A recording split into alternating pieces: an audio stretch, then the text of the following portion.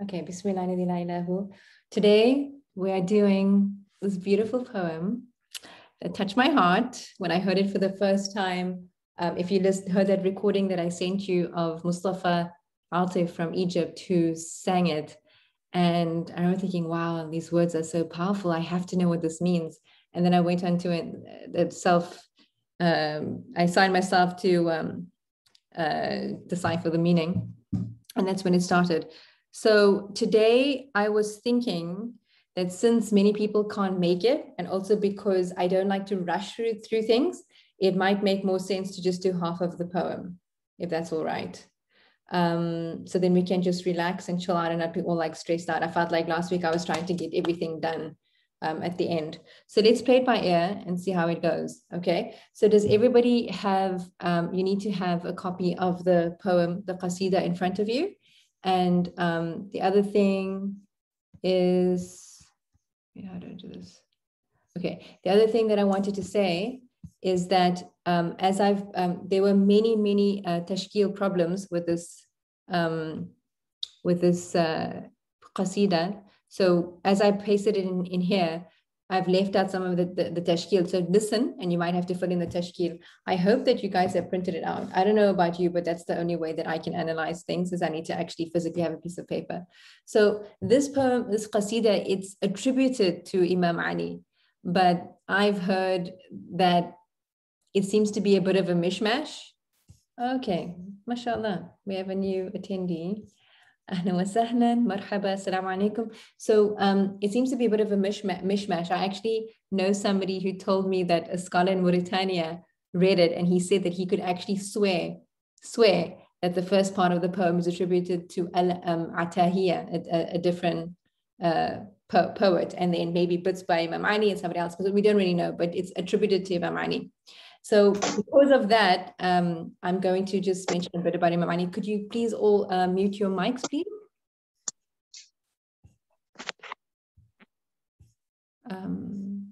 Mute. Everyone's muted. Okay, I think everyone's muted. Okay, great. Okay, so Ali, I'm sure you're all familiar with Imam Ali, but Ali radiallahu Ibn Abi Talib was the son of the uncle of the Prophet sallallahu alaihi wasallam. And he was also the first to embrace Islam from the youth. He married the Prophet's daughter Fatima radiallahu anha, and he was also one of the 10 people who was given glad tidings of paradise. He was also the 4th Khalifa of Islam for a period of 5 years after Uthman radiallahu anhu, and he was a prolific scholar and an eloquent orator. His sermons and maxims have been collected in a popular book called Nahjul Balagha. And according to most scholars, he passed away at the age of 63. Regarding his poetry, numerous poems have been attributed to him, although the veracity has been disputed. And his poetry is known for its wisdom and eloquence.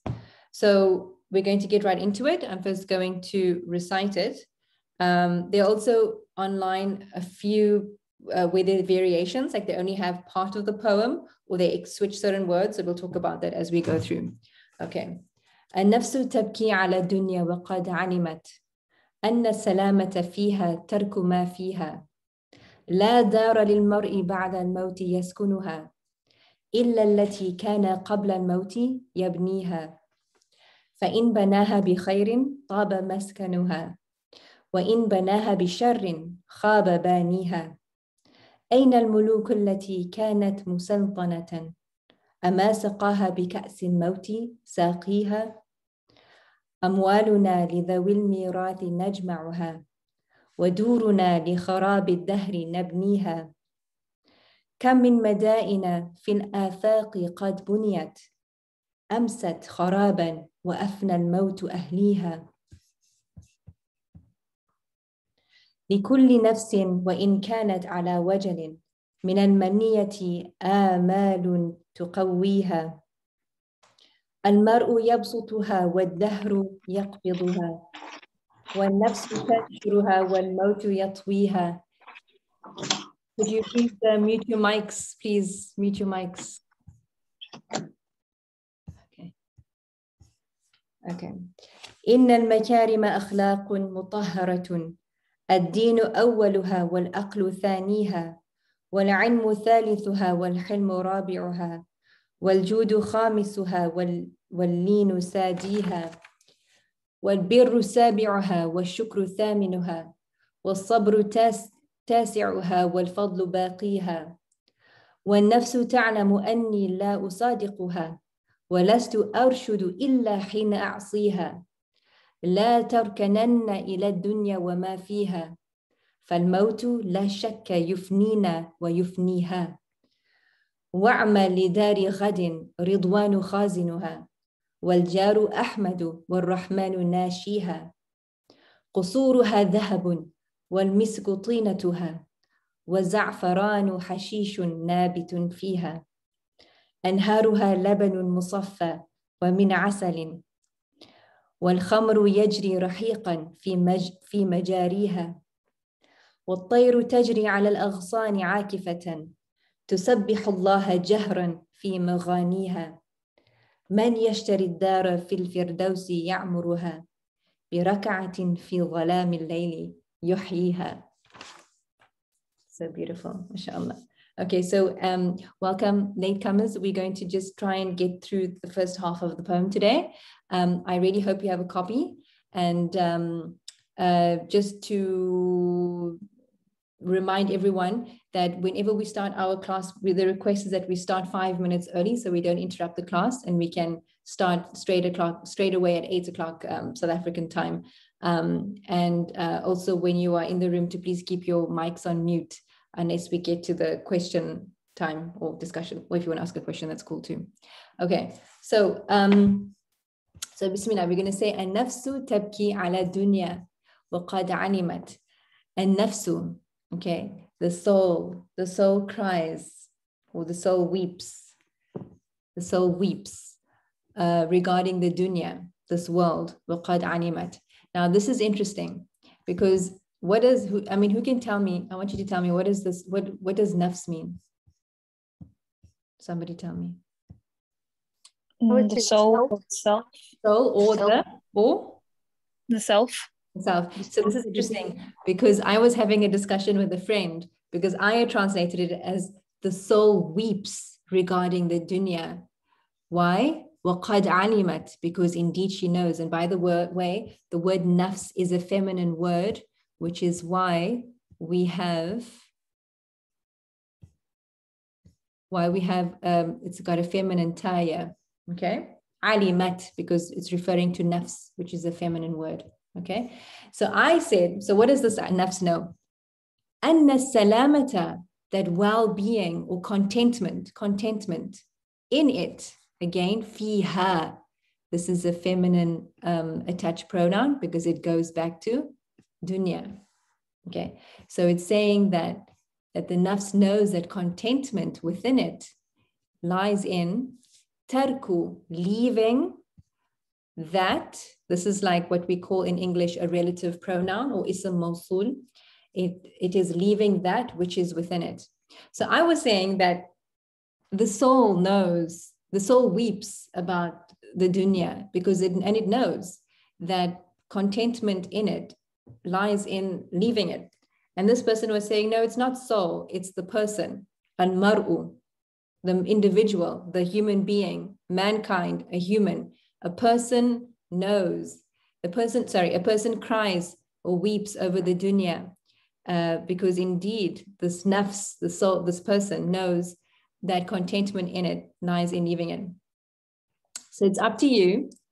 In my opinion, I like the whole concept of the soul because in my opinion, again, he totally disagreed with me, because I feel that the soul knows its original purpose on this earth because of its fitrah. And as in the Quran, Allah says, he asked the souls, alastu bi rabbikum? And all the souls said, bala, shahidna. Am I not your Lord? And all the souls testified and says, indeed, we bear witness to that. And then we forget about it. So even though we're in khafla and heedlessness, but the soul actually knows its state. But he said that no, it doesn't make sense from the rest of the poem. So it's up to you however you want to take it. This is the whole beauty of poetry. You can interpret it as you like. Okay, so I just wanted to mention something about this word tabki. Tabki, I'm going in a lot of detail today because we are not going to rush today, but there are different opinions of the ulama. I'm going to write here. You can spell crying, buka, with a hamza, like that. Or you could spell buka, like, come on. Hope you can see that. Buka, it's alif maksura. Buka or buka. So this is a daqiq point, it's a subtlety where some of the ulama say that when you have buka like this, it's where you're crying, but where it's audible, you can actually hear sound. And when you have buka, that's spelled like that, it's where you are shedding tears, but there's no sound. But just as a small fine point about that. And then also if we're looking at the word dunya, okay, I would prefer to have the non-Arabs answer this because you probably already know the answer to this. But can anyone tell me what does the word dunya come from? And what does that mean?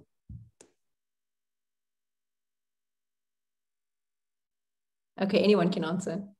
Go ahead, anyone can answer. What does the word dunya come from? It's low. Also a Gujarati word.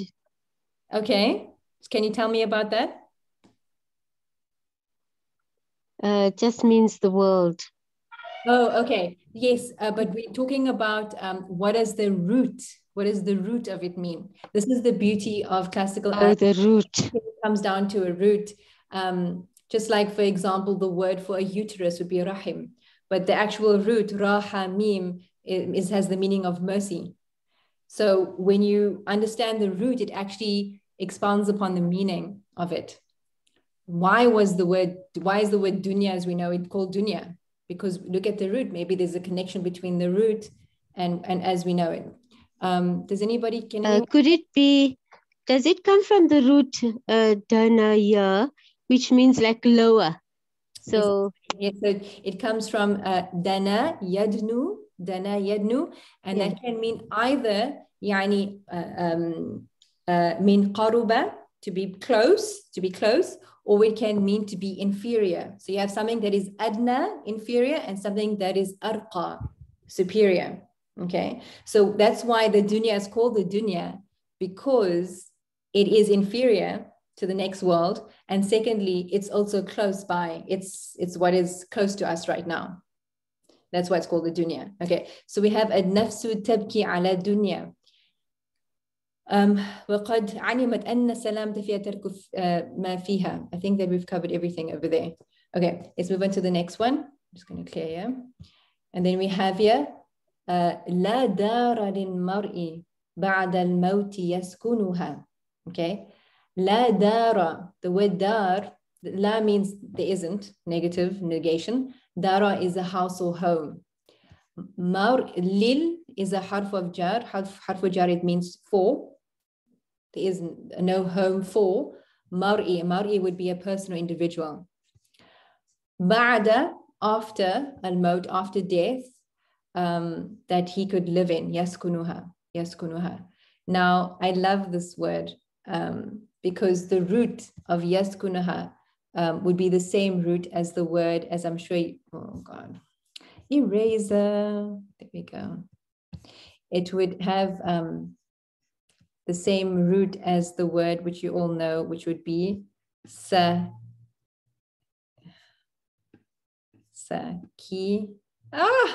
I'm sorry, people. I really wish that I could type in Arabic, but that would sakina.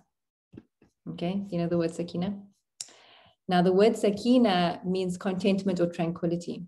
Okay, and so yaskunuha, so a maskan is a place where you live, but you don't have to have a maskan. You can call it many other words, but the association with sakina is that there's sukun. It's a place of comfort, a place of rest, a place of tranquility, right? And from the same word, from the same root as yaskun, you have, if you must know a poor person, a miskin, you must have heard, oh, you have to feed the masakin, right? You have to help the masakin.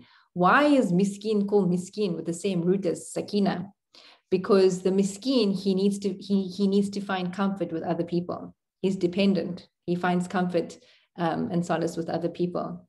And also another word from this root of sakina would be a skin. Sikin is a knife. And I never thought that there was an association with sakina and sikin, a knife, but there actually is, because when you use a sikin, it actually calms the movement of the animal, the madbuh, when you are slaughtering it. Interesting association there. Okay, so that's that. Okay, so we have here, لا دار للمرء بعد الموت يسكنها. There is no abode for a person to reside in after death, إلا, except the one which kana, it was before death, he built it or he constructed it. Yabni, yabniha. Can I get out of here? Okay, that's pretty clear. Yeah, okay. فَإِن بَنَاهَا بِخَيْرٍ طَابَ مَسْكَنُهَا. Yeah, we have this word maskan from yaskunuha. So yaskunuha over here, this is the verb, present tense verb. This is your ism. It's a noun, and this would be an ismul makan, a dharful makan. Okay, maskan, a place where you reside in. So if he built it, fa'in, this is a condition, like a shart, right? If he built it, in banaha, again, why ha? Ha is a feminine attached pronoun because it's going back to the dar, which is feminine. If he built it upon goodness, with goodness, by doing good things, if he did it with goodness, taba maskanuha, then tayyib will be it's the abode. Tayyib meaning latif, like pleasant and wholesome and good and lovely. Okay. Wa in banaha, but if he built it bisharrin, by evil, then khaba baniha, then ruined will be the bani. Bani is an ism fa'il, so it's the builder, the one who built it. So it's bani ha going back to dar. So bani ha would be its builder, the builder of this dar. So khaba, this bani, will be ruined.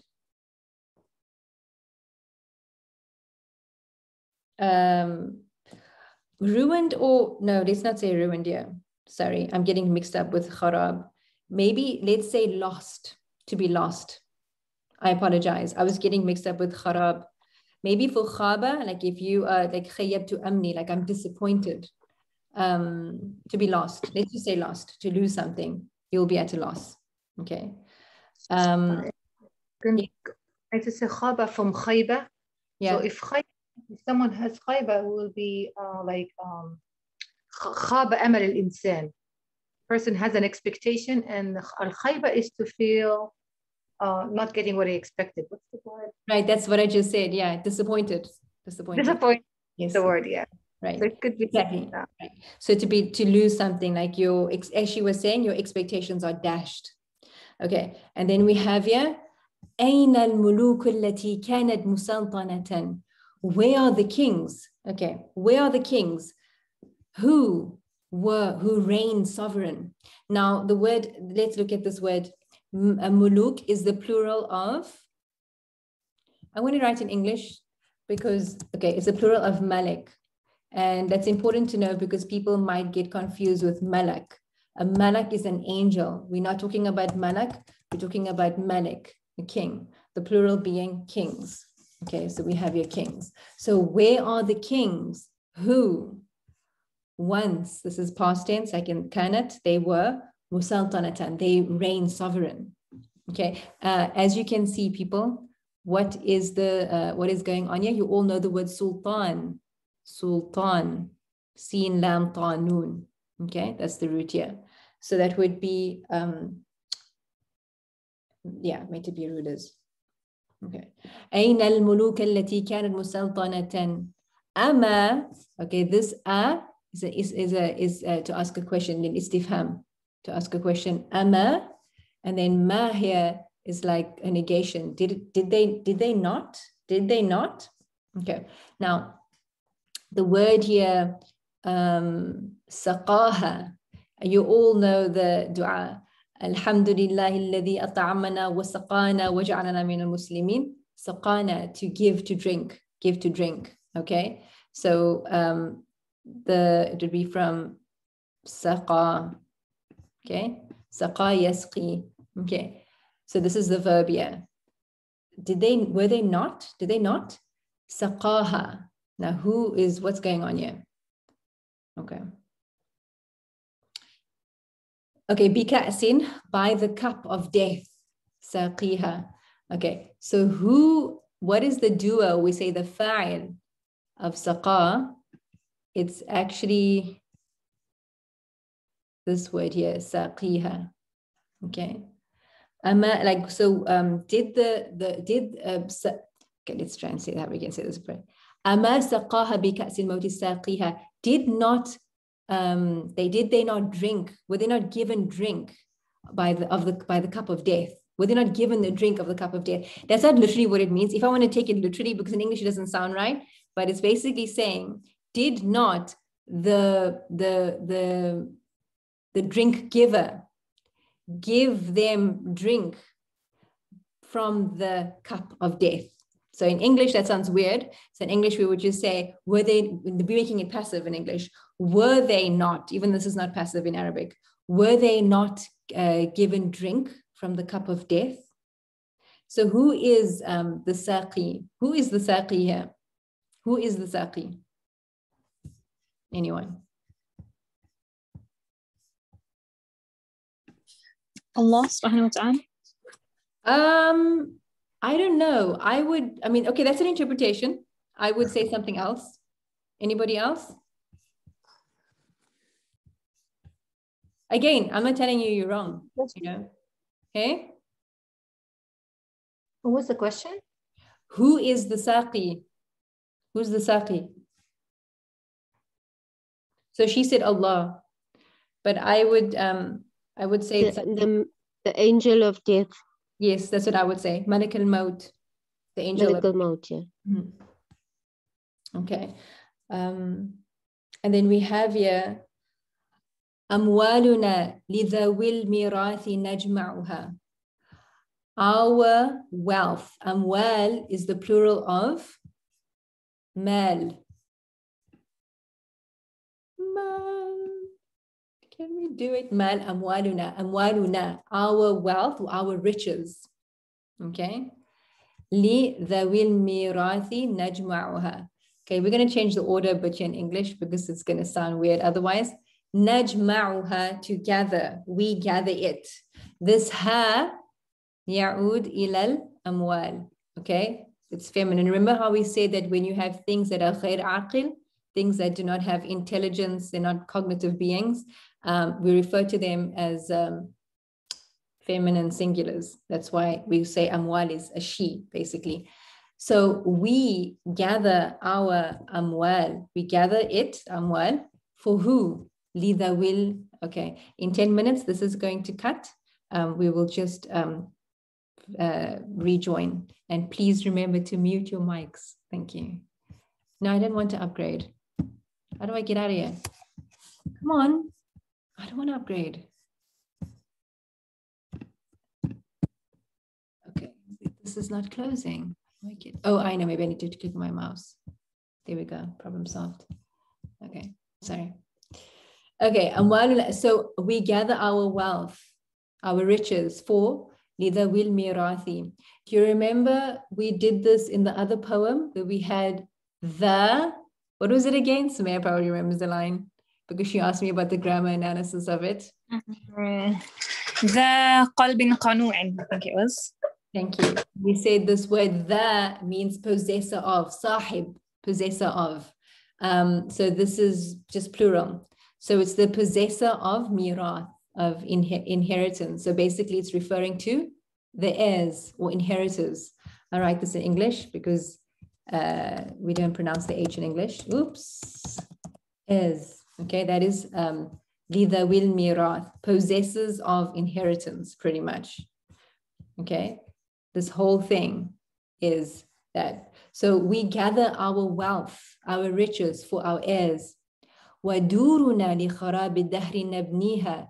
Dur is the plural of dar. Our houses or our abode, our residences, okay? لِخَرَابِ الدَّهْرِ, they are for, okay, let's put it this way. أموالا لذوي الميراث نجمعها ودورنا لخراب الدهر نبنيها. So we build these houses, okay? But these houses are basically left to the ruin of time. This is ruin. Dahr is time, the passing of time. Time is dahr, okay? If you would like to see my other translate, let me see if I can do it here. I didn't want you to see the rest. Okay, but this was my translation as we've had so far. Man, or as I said, the soul, laments this world, well aware that contentment is only found in detachment from it. Then, لا دار للمرء بعد الموت يسكنها. There is no abode for man to dwell in there and after death, except one he constructed or built before his death. You can choose which English word you prefer. And if he built it by goodness, then pleasant will be his abode. And if he built it by evil, then ruined will be its, so not ruined, let's say lost, right? Lost will be its builder. Where are the kings who were once sovereign? Ain al-muluk. Have they not all been served drink from the cup of death? And here we are. We amass, we gather riches for our heirs, and we construct our dwellings only to have them fall ruin by time. You see, yes, so we amass our, and we construct these houses, nabniha, we build these dur, only to have them fall to the ruin of time. Can we take more? Yes, we can take more. Kam min madain. Kam min madaina. Why is it madaina?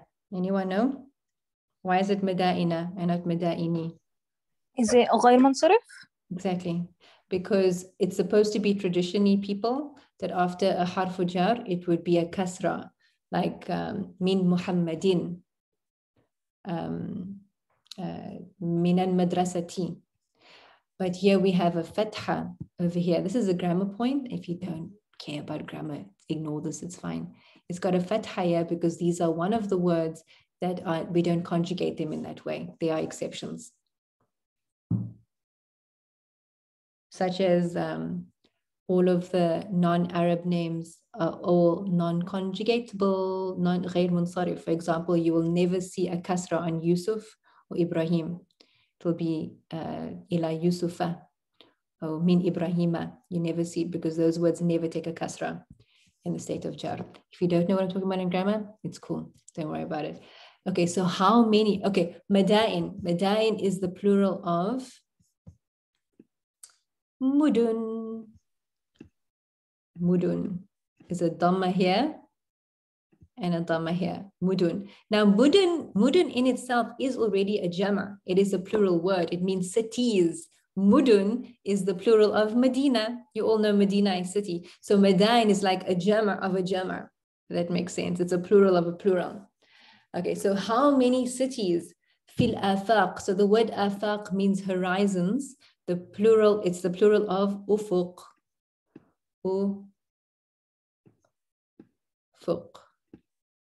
Ufuq, okay? Ufuq afaq.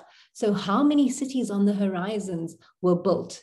So it doesn't literally mean on the horizon, but in English we'd say like all over the world. How many cities were built everywhere, right? I'll get to my more eloquent translation later if you want the flowing translation. Kam madain, how many cities were built? And what happened to these cities? Amsat kharaban. Amsat is like the meaning of asbahat, to become. Okay. Let me just put in the English here for people here. To become, okay. How many cities, as I said here, ufuq here would be horizons. Okay. And this is, by the way, over here, buniyat is a passive verb. Remember we had banaha, baniha, build, builder. Bana is to build. Buniyat is a passive verb. So it was were built, passive, okay, were built. So then they became, they were ruined, kharaban. Here we have this word kharab, which I confused the other word. Okay, so they were ruined, okay. Wa afna. And now, okay, what is the, afna is a verb, by the way. What is the doer or the fa'il of afna? It's maut. So death, destroyed, or caused to perish, death destroyed. Ahliha. Ahli is the plural of ahl, which means people. So ahliya, it's people. And what is it? What is the ha? Ahl. This ha, which is feminine, goes back to Madain. Remember, non-aqil words, plurals, we refer to them as single feminine. So what did death do? Death ruined its people. Interesting. Why does this word look so funny? Because the plural of, there, by the way, in Arabic, you have multiple plurals for words. So the word I'm telling you now is not the only plural for the word ahl. You can find many. So you have the word ahlin, ahlina, ahlina, just like, for example, muslimina, muslimina or mu'minina. And because it's attached to an attached pronoun, yeah, we've dropped this noon. It's the rule of idafa. If you don't understand what I'm saying, don't worry. Okay, so can we move on? كم من مدائن في الآفاق قد بنيت أمست خرابا وأفنى الموت أهليها. Okay, and then we have here, did I miss out anything? Just 1 second. I wanted to make sure that I covered everything. Oh, there is a little point here. There's a 1 point here. Amwaluna, where's amwaluna? Did I miss it? Here we go. Amwaluna. So,